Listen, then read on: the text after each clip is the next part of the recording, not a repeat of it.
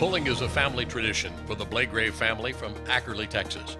Derwood Blagrave started superstock pulling in 1972.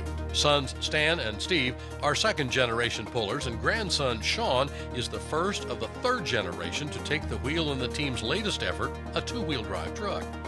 In 2013, the Red Horse team captured their second NTPA Grand National Championship in the superstock diesel class, 11 years after their initial title in 2002.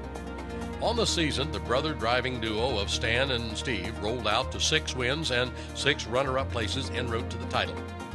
Steve won with Red Horse in the first session, New Hampton, Iowa, in early July, and the Blagraves took a points lead that they would not relinquish. The very next weekend, Stan piloted the Case IH MX240 to a sweep of the Lion Super Pull of the South in Chapel Hill, Tennessee, one of the highlights of the season. To recap their season with an exclamation point, Red Horse rode to a convincing win at the Enderle Pull-Off in Urbana, Ohio. The term, "don't mess with Texas," was certainly appropriate this past summer for the superstock diesel field. Please welcome to the stage your 2013 NTPA Grand National Champions in the diesel superstock division, Mr. Steve and Stan Blagrave.